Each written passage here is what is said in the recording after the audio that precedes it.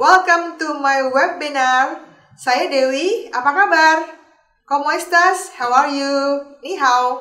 Melanjutkan sharing saya tentang bagaimana cara kita membangun aset dari sekarang sehingga beberapa tahun ke depan kita bisa memiliki kemakmuran untuk diri kita dan keluarga kita. Sebelumnya saya akan merecall apa yang dimaksud dengan wealth atau kemakmuran.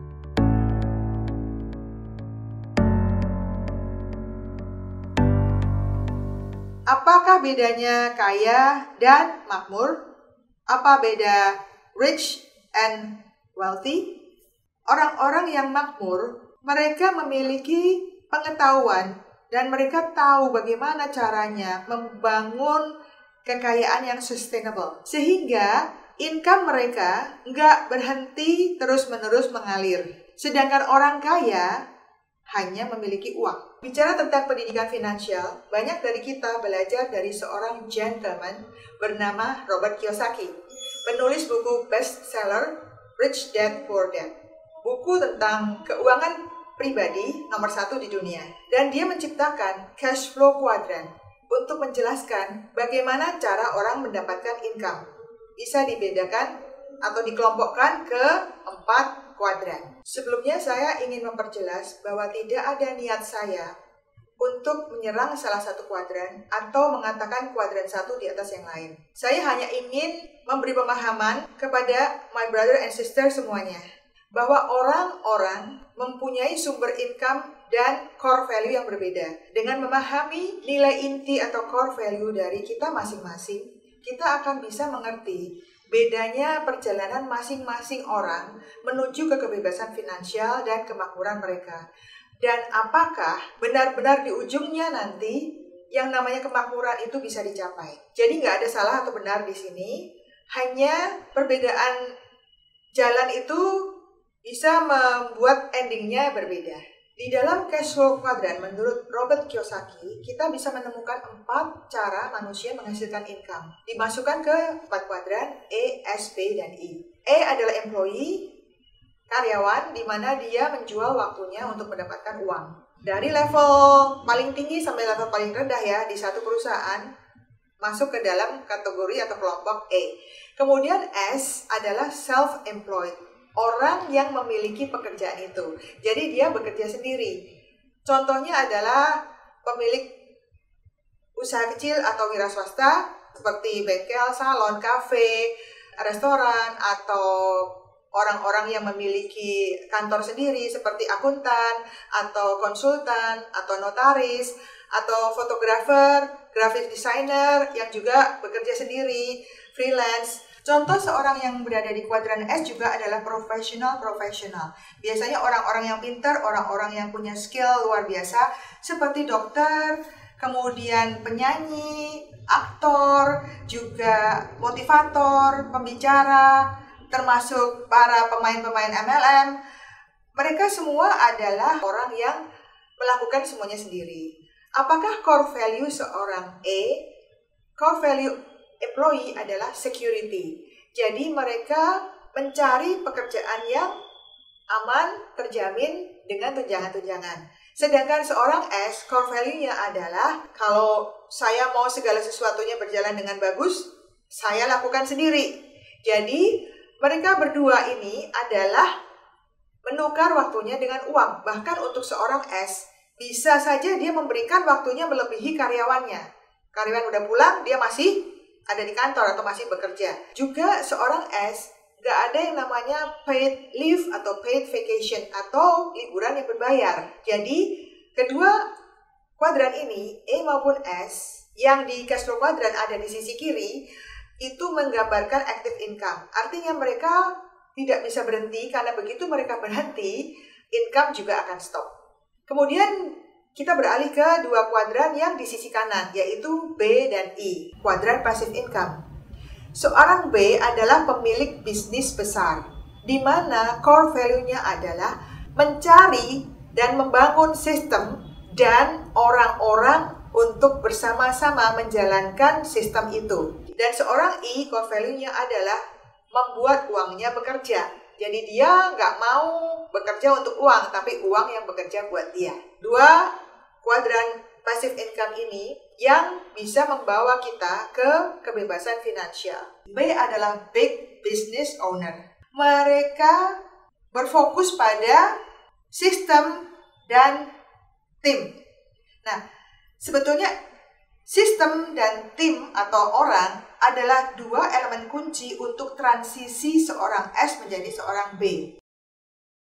Sekarang, bisnis seperti apa dulu? Di era yang kerennya disebut era disrupsi atau disruptive era ini, menurut brother and sister, apa yang terlintas di pikiran pada saat kita bicara satu bisnis besar dan punya potensi untuk mendunia?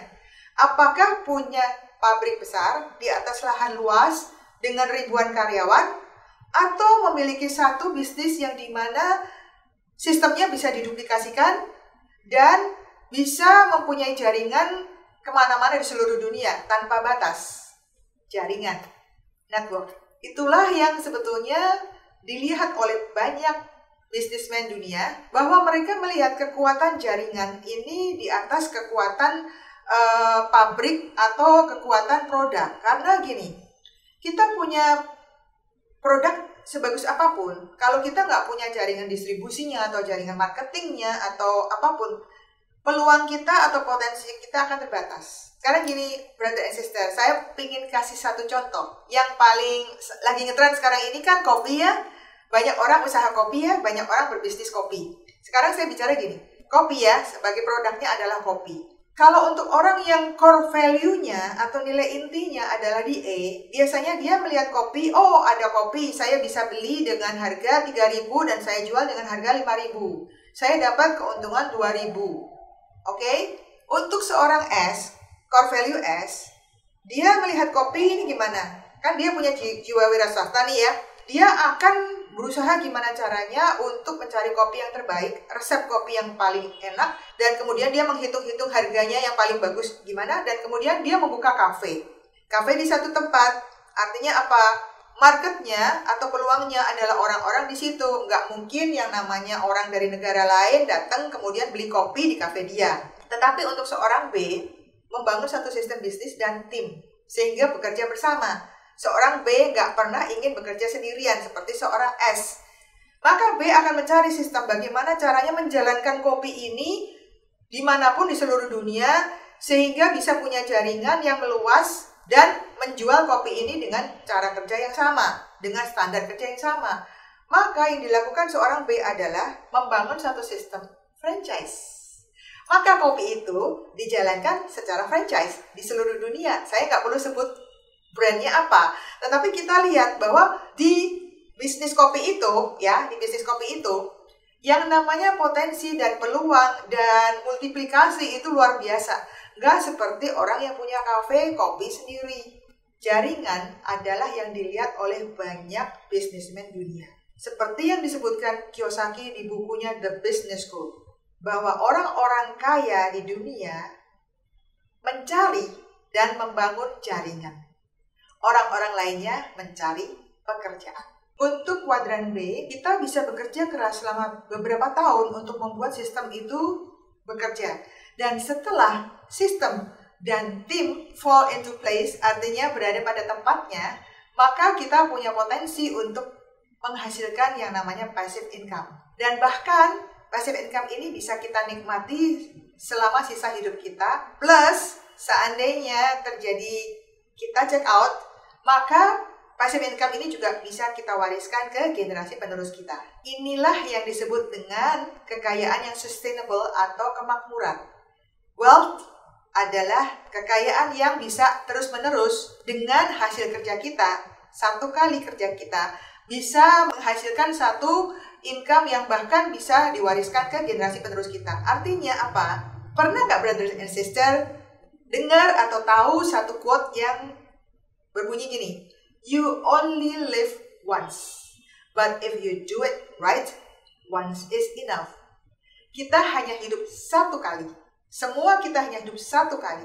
Tapi kalau kita melakukan pilihan yang benar, kita melakukan dan kita melewati jalan yang benar, kita memutuskan sesuatu yang benar untuk masa depan kita, maka satu kali itu cukup. Sekarang sistem bisnis yang seperti apa yang bisa membantu kita untuk membangun jaringan dimanapun di seluruh dunia. Apakah kita mau membeli satu sistem franchise di mana kita harus mengeluarkan uang yang sangat besar? Kenapa? Karena ada juga di situ bagian-bagian di mana kita harus menyediakan propertinya untuk tempat usaha. Kemudian kita juga harus membeli mesin-mesin dan segala macam. Dan juga kita harus membayar karyawan, membayar semua ongkos-ongkos. Atau kita mau dengan cara pintar, kita mau bekerja sama dengan satu company, di mana company itu yang menyediakan semuanya, tempat usahanya, stok barang-barangnya, mesinnya, karyawannya, deliverynya, logistiknya, dan segala macam. Dan yang kita lakukan adalah kita berfokus pada membangun jaringannya, membangun timnya, menduplikasikan sistemnya.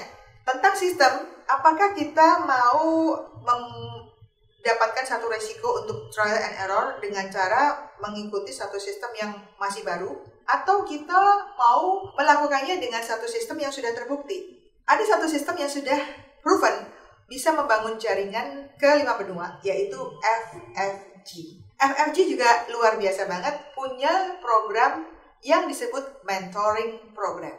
Dahsyatnya Mentoring Program mencakup 2 hal, perencanaan dan mengukur pencapaiannya.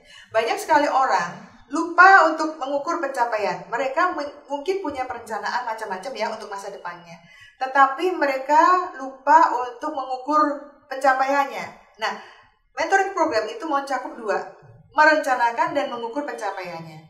Dan kalau my brother and sister perhatikan, ada kata mentoring di situ. Apa artinya? Memang ini adalah program yang luar biasa karena di sini kita membangun tim. Ingat ya, tadi kuadran B adalah membangun tim, bukan bekerja sendirian. Artinya apa? Dengan mentoring program ini, siapapun dari kita bisa mulai fokus untuk menjalankan semuanya setiap hari seperti orang-orang yang memulai bisnisnya sendiri. Bagaimana caranya belajar untuk menjalankan sistem, ya, kuadran B ya. Bagaimana caranya belajar untuk menjalankan sistem? Orang pertama di tim kita adalah diri kita. Maka kita belajar untuk bagaimana menjalankan mentoring program ini sehingga sampai kita lulus. Dan setelah lulus, berdasarkan pengalaman kita, bagaimana kita mengikuti prosesnya, step by step-nya untuk sampai lulus menjadi mentor, maka kita bisa ajarkan, kita bisa bantu siapapun di grup kita untuk mereka juga menjadi mentor. Artinya mulai terjadi duplikasi kan? Mulai terjadi duplikasi dan kemudian mereka pun berdasarkan pengalaman mereka lulus menjadi mentor, mereka bisa mengajarkan lagi ke bawahnya. Begitu terus-menerus bisa terjadi duplikasi. Simulasinya gini guys, kalau semua orang menjalankan standar kerja yang sama yaitu mentoring program, apa yang akan terjadi dengan jaringan kita? Misalnya di sini awal mulanya ada John. Dia seorang diri ya, misalnya katakan ya, dia belum punya jaringan, tapi dia jalankan mentoring program dengan semua kriterianya. Dalam waktu 90 hari dia menjadi mentor. Jaringan John pada saat dia menjadi mentor adalah segitiga yang atas. Ini ya, segitiga yang atas ini. Dan kemudian ada satu orang di grup sebelah kiri John. Di sini saya beri nama Anita, dan ada satu orang di grup sebelah kanan John, yaitu Lodi, yang juga menjalankan mentoring program dan lahir menjadi mentor. Dengan adanya satu mentor di kiri dan satu mentor di kanan, maka John menjadi eksekutif mentor. Kemudian, apa yang terjadi dengan jaringan Anita dan jaringan Lodi? Jika ada satu orang di sebelah kiri, grup kiri Anita, yaitu di sini Dennis, dan satu orang di kanan, yaitu Amy, juga menjalankan mentoring program, dan demikian juga di jaringan Lodi ada William di kiri dan Ina di kanan yang menjalankan mentoring program. Maka dengan lahirnya Dennis dan Amy sebagai mentor, Anita akan menjadi eksekutif mentor. Begitu juga dengan Lodi, ketika William menjadi mentor dan Ina juga menjadi mentor, maka Lodi menjadi eksekutif mentor. Dan dengan adanya eksekutif mentor Anita di grup kiri John dan eksekutif mentor Lodi di grup kanan John, maka John menjadi senior mentor. Duplikasi terus terjadi. Di bawah Dennis dan Amy ada satu orang di kiri, satu orang di kanan, masing-masing yang juga menjalankan mentoring program hingga menjadi mentor. Begitu juga di bawah William dan di bawah Ina ada satu masing-masing ya di grup kiri kanan yang menjalankan mentoring program. Dengan lahirnya mereka menjadi mentor, ini di sini di sebelah kiri dan di sebelah kanan Dennis, maka Dennis menjadi eksekutif mentor. Begitu juga dengan Amy, begitu juga dengan William. Dengan adanya satu mentor di kiri dan satu mentor di kanan William, maka William menjadi eksekutif mentor. Juga Ina, kalau itu yang terjadi, juga Ina akan naik menjadi eksekutif mentor. Dan akibatnya adalah Anita menjadi senior mentor, Lodi juga menjadi senior mentor. Dengan adanya satu senior mentor di kiri dan di kanan John, maka John menjadi grand mentor. Inilah dahsyatnya konsep penduplikasian mentoring program dan bisa dilakukan dimanapun di seluruh dunia. Dia bisa ada di Indonesia, ini ada di Australia, dia ada di Afrika, dia ada di Eropa, dia ada dimanapun di seluruh dunia menjalankan dengan satu konsep cara standar yang sama, yaitu mentoring program. Konsep duplikasi inilah salah satu sistem franchise FFG. Jadi kita sebagai franchiser dan tim kita adalah sebagai franchisee kita. Ada dua bagian penting dalam mentoring program. Yang pertama adalah secara personal growth dan leadership. Jadi peringkat-peringkat seperti Star Welcome dan Star Leader itu sebelum mentor, kemudian eksekutif mentor, senior mentor, grand mentor dan grand mentor stars itu berkaitan dengan leadership dan personal growth. Dan bagian penting yang kedua adalah pencapaian performance dalam bisnis atau pin title berkaitan dengan materi. Jadi pada saat terjadi guliran-guliran mentor, pada saat sistem ini mulai berjalan di jaringan kita, duplikasi mulai terjadi, maka kita bisa mendapatkan yang namanya passive income. Lalu apakah kriteria mentoring program? Saya nggak akan jelaskan secara detail di sini karena sebetulnya itu ada di buku mentoring program ya, sudah ada dijelasin semuanya di situ.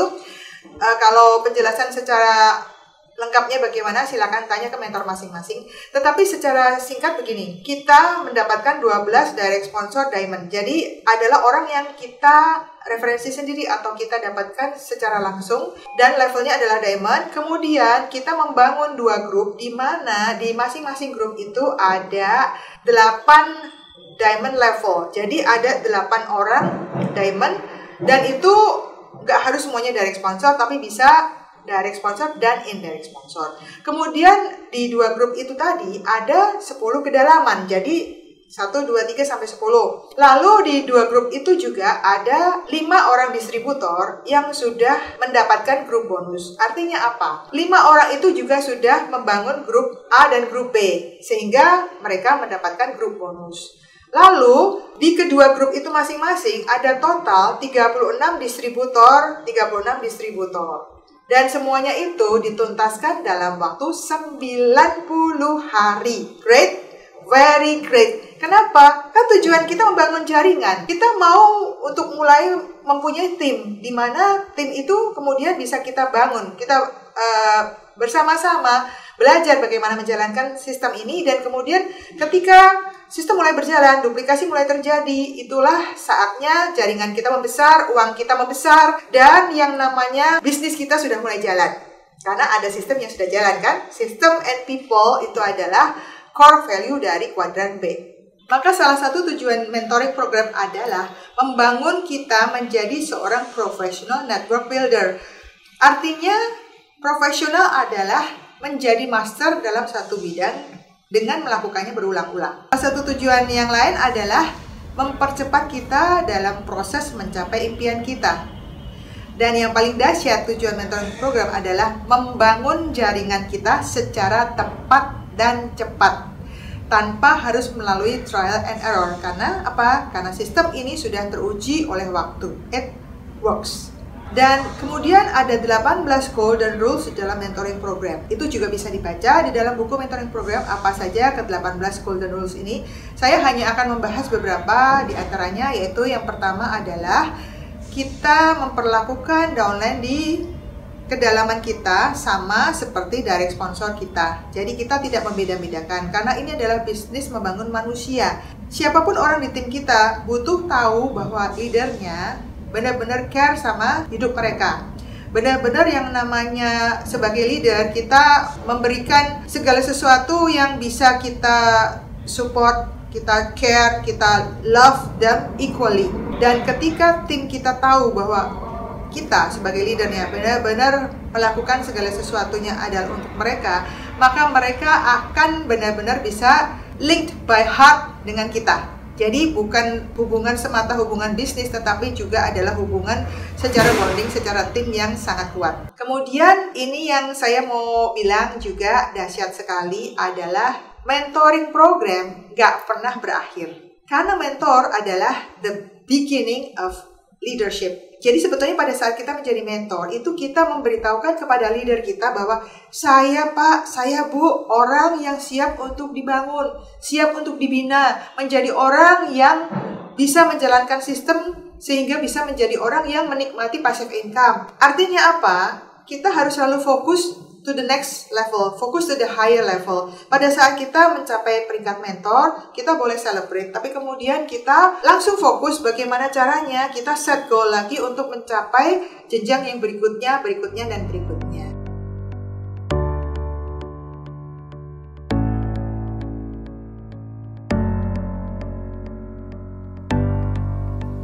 Sebelum saya mengakhiri sharing saya ingin sedikit sharing tentang kenapa saya jalankan mentoring program dan apa yang saya lihat setelah saya menjalankannya. Boleh ya?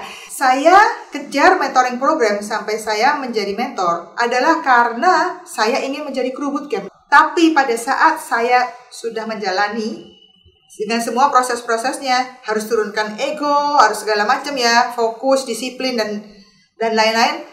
Saya melihat ini program sangat-sangat dahsyat karena ini menurut saya adalah satu-satunya cara untuk belajar dan mengaplikasikan, merencanakan dan mengukur pencapaiannya. Bagaimana caranya kita benar-benar memfokus untuk menjadi seorang business owner. Bagaimana belajar menjalankan sistem dan kemudian set goal dengan visi, dengan dream, dengan segala macam yang dibutuhkan seorang business owner pada saat memulai bisnisnya. Karena gini, banyak sekali perusahaan yang menawarkan bisnis jaringan.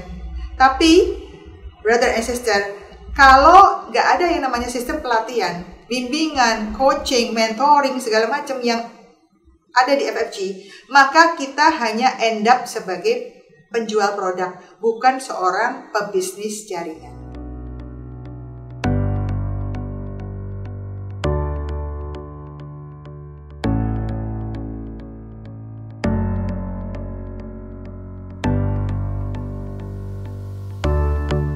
So, sekian dari saya. Semoga sharing saya ini bisa menambah wawasan kita semua. Saya Dewi. Sampai ketemu lagi di webinar berikutnya. Bye!